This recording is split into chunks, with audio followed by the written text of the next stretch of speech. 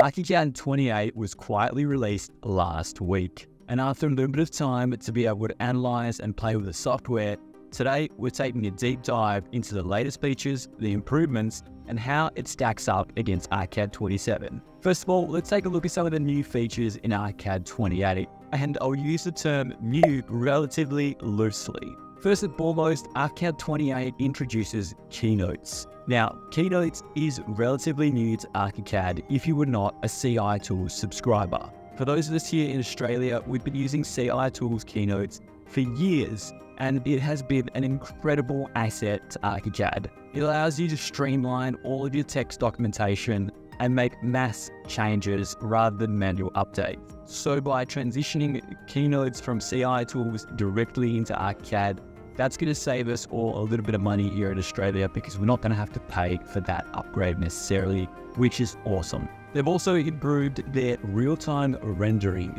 Now, looking at these side by side in the 3D window between ArchiCAD 27 and ArchiCAD 28, there is really no difference. But Graphisoft is saying they've improved it enough that it genuinely matters to them. So we'll give them the win, we'll say it's a little bit better. The real-time rendering between 27 and 28 is near identical. I wouldn't be thinking of upgrading just because of this feature.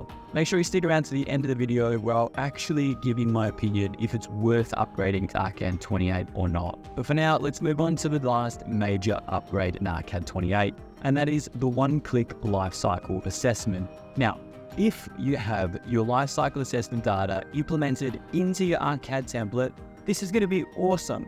You're going to be able to do lifecycle assessments in a matter of seconds. However, if you do not have your lifecycle assessment data implemented, like I guarantee 99.99% of firms won't, then it's a relatively useless feature and it's not one-click wonder. But for those in that specific niche that are looking to do lifecycle assessments that are not looking to export this to an external lifecycle assessment consultant, this is a huge win for you as well. There have been a number of improvements in ArchiCAD 28 over the 27, not necessarily new features.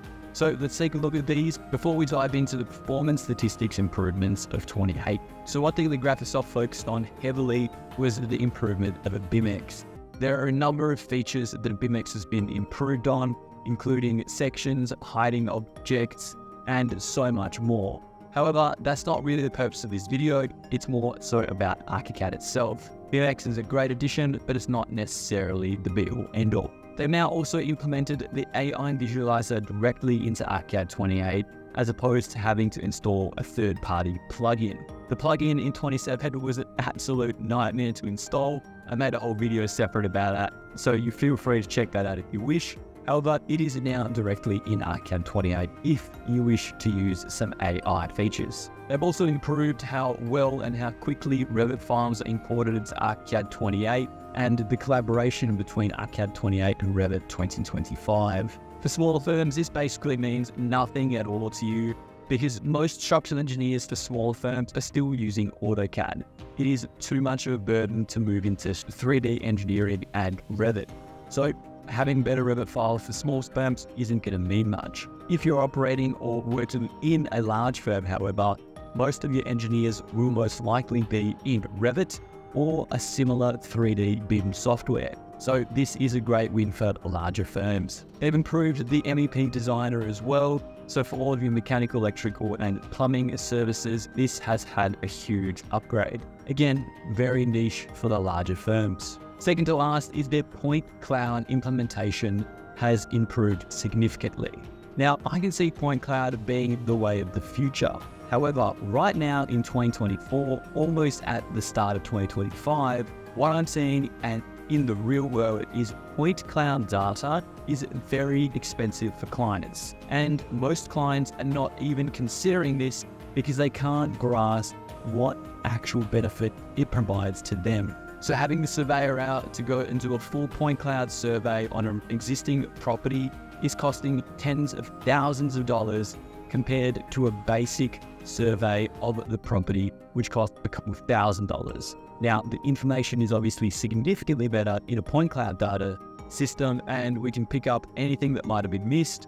However, this value just isn't being conveyed to clients enough, and therefore I just genuinely don't believe it is valuable information or a valuable improvement in ArchiCAD 28 that is going to affect too many firms. Last but not least in the improvements is the home screen has had a refresh. Huge hooray! No, I'm just genuinely joking. This means absolutely nothing. The home screen has had a bit of a refresh, and the tooltips inside ArchiCAD have some live demonstrations. Now, cool, if you're new to ArchiCAD for about 30 seconds, you're going to be able to learn it a little bit quicker, or you're going to go in and watch one of my videos and learn it 10 times faster. Either way, I see this improvement as an almost time-wasting activity that doesn't benefit anybody in the architecture space. A little bit harsh, but that's just the way I feel, unfortunately. They are the main new features and improvements in ArchiCAD 28. Now, before I give my opinion on all of this, which is toward the end of the video, I want to break down the performance improvements, especially in considering 27 was such a huge jump with Apple Silicon especially. So let's take a look at small projects and large projects to see how it compares against 27. First of all, the install time for me personally on a Mac M1 Studio with an Ultra chip took about 7 minutes. That's not too bad, but it still took a little bit of time to install the software. To load a small project in ArchiCAD 27 takes about 12 seconds from start to open using an ArchiCAD 27 file. To load a 27 file in 28, so having to convert it, takes approximately 11 seconds. So ArchiCAD 28 is loading files faster even when considering the conversion times. Switching between views both in 2D and in 3D is almost instant on small project files, so there's no added benefit here for 28. What was interesting is if you're using the internal rendering system, 27 is for some reason faster.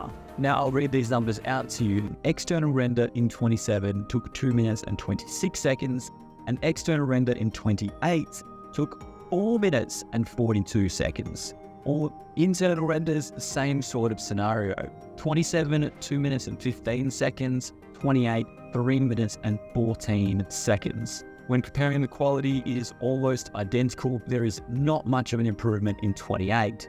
So if you are using internal rendering for ArchiCAD for whatever reason, I'm not sure why, especially considering programs like Enscape and Twinmotion exist, and Twinmotion is completely free that you can download at any point in time. I don't really want to be using that software, but hey, each their own. 27 is absolutely destroying 28 at the rendering space for internal ArchiCAD renders. Let's move on to a significantly larger file. Now, this is a 3-story commercial development, tens of thousands of square meters of commercial lettable area, and it is a completed construction documentation package. It was originally done in ArchiCAD 25. So this allowed me to compare maximum load times, including conversion of old files. In ArchiCAD 27, this file took 4 minutes to load. In ArchiCAD 28, it took 3.5 minutes. In both 27 and 28, switching between floor plans was almost instant considering the size of the file once they were loaded and cached into the software. If they weren't cached, it took a little bit of time, but once they were in the software and preloaded, it was easy to switch between. Where we then moved from a floor plan to an elevation, in ArchiCAD 27, it took 24 seconds, whilst in ArchiCAD 28, it took 2 seconds. Similarly to elevations to sections, 25 seconds in version 27 and 4 seconds in version 28. Now, there is a caveat to this, and that is the Keynotes that we originally used in CI tools do not automatically convert into the Keynotes built into ArchiCAD now in 28, which means none of the text data was there and available to us in 28 in the load times, nor were any of the CI coverings for both the roof and the external wall claddings, which do add significant load times because they have a series of large hatches involved in the load of that. However, when comparing 3D loading times, changing between presets and views, ArchiCAD 28 absolutely crushes it. ArchiCAD 27 just doesn't keep up, even when we're trying to load the exact same models. So be confident in saying that ArchiCAD 28 has a significant performance improvement over ArchiCAD 27, especially when it comes to larger project files. So what's the verdict, you might be asking? Well, I no longer need my notes, so let's pop that down for a minute. ArchiCAD 27 is phenomenal. It was a huge jump from 26 and even larger from 25. if you're on ArchiCAD 27 right now and you're a small to medium-sized firm doing single residential, multi-residential, maybe 4, 5, 6 stories, then I would not be inclined to upgrade to ArchiCAD 28. If you are a large-scale operation working on complex architectural projects, I'm talking billion-dollar skyscrapers, stadiums, projects of that sort, then the performance improvements alone in ArchiCAD 28 make it worth the upgrade. All the new improvements and all the new features mean absolutely nothing to architects in real-world practice.